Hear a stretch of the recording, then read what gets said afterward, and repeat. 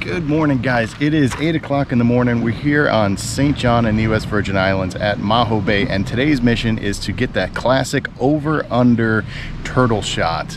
There's a bunch of sea turtles right out here in Maho Bay, and we are looking for them once they come up to the surface and take a breath to take that shot. We're also going to be talking about some tips and tricks for capturing that over-under shot. Have no idea what's going to happen today, so let's stick with us through the end of the video and get in the water.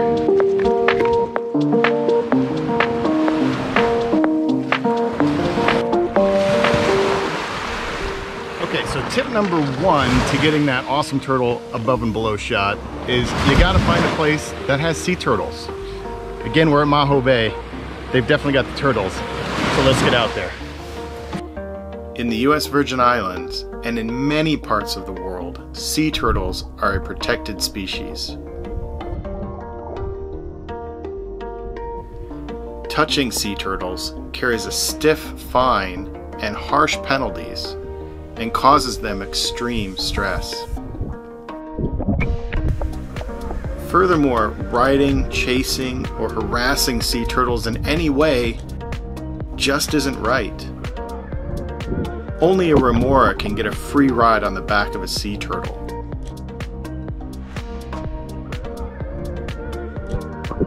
So tip number two, in addition to making sure that you have the subject you're after, in this case the turtles for our over-under shot, lighting is also key important. So again, it's about 8 o'clock in the morning, and the way that Maho Bay is orientated is just absolutely perfect. So the sun is coming up right behind the shoreline here, and that means we can orientate our camera right in line with that sun, get that sun at our back, and hopefully really just light up that turtle with the sun.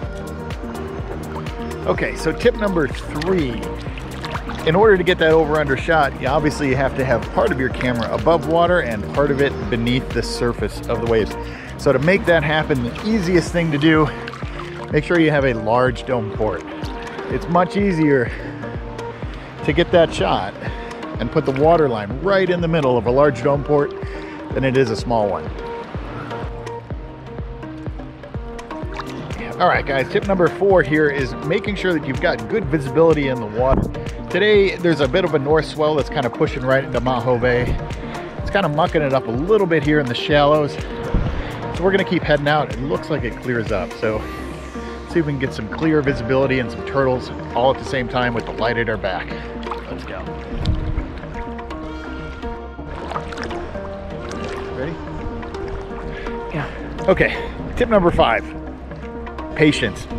This is a waiting game at this point. So we're out here, the visibility is kind of cleared up beneath us. We've got our sun in the right spot. We've got our right camera here with our wide angle lens and our dome port. Everything's certainly lining up for a great shot. But now we need to find some turtles. So patience is critical. We're just gonna go up and down here and maybe we'll find some. But even after we find one, it's a waiting game for him to come up to the surface.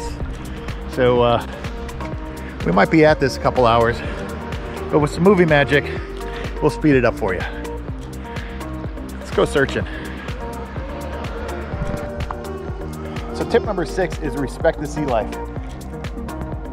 There are laws down here that don't allow it. Oh, he's coming up. There we go.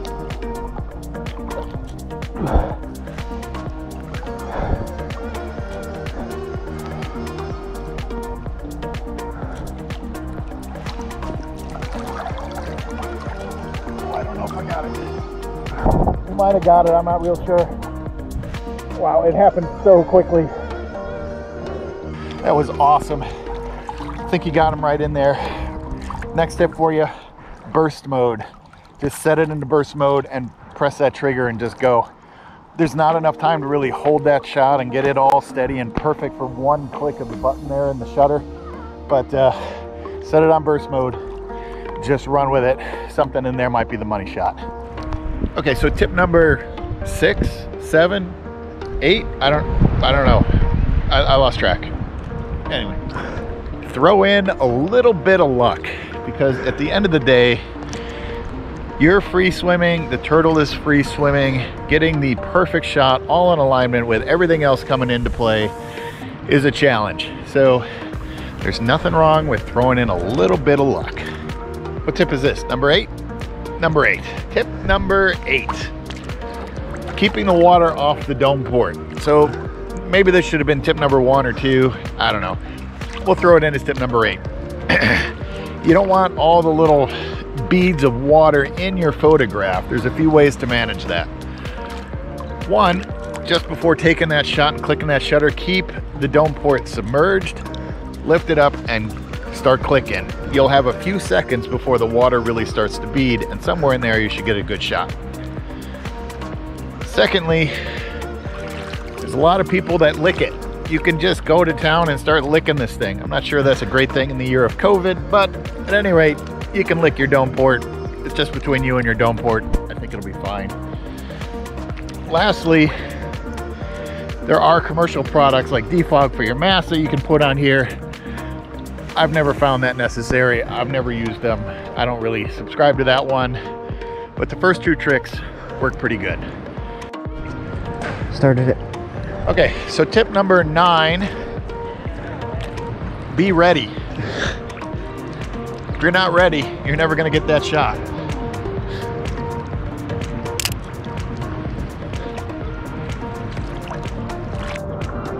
Whew.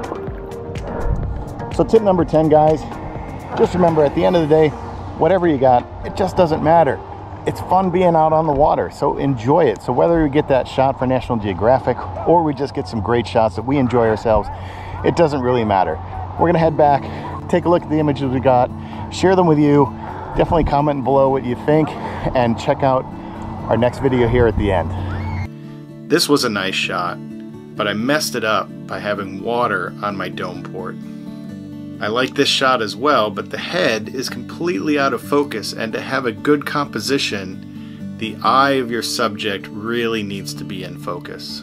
I like this one as well, but in the background there's a red buoy coming out of the back of the turtle's head. In this image, there's more water on the dome port, and I wasn't really thrilled with the green murky water in the shallows. This is a nice shot, but the background isn't my favorite and doesn't create the best composition. The turtle kind of gets lost in the image. My favorite shot of the day is this one. It had good lighting and was in focus, but there's a boat in the background coming out of the head of the sea turtle. So let's take a quick look at a Photoshop trick that we can use to make that better. Pulling up Photoshop, we move over to the menu and hit the lasso tool. There we can drag our cursor over the section of the image that we want to remove, in this case that little boat behind the sea turtle's head, and carefully outline it. Then heading up to the edit menu at the top, selecting fill, brings up this little window, and in there we want to make sure we hit content aware so that it fills in with the background and not just a solid color. Guys, thanks for watching. Definitely check out another one of our videos here at the end, and if you haven't yet subscribed, hit that subscribe button below. It means the world to us. Thanks so much for watching, and we will see you next time underwater.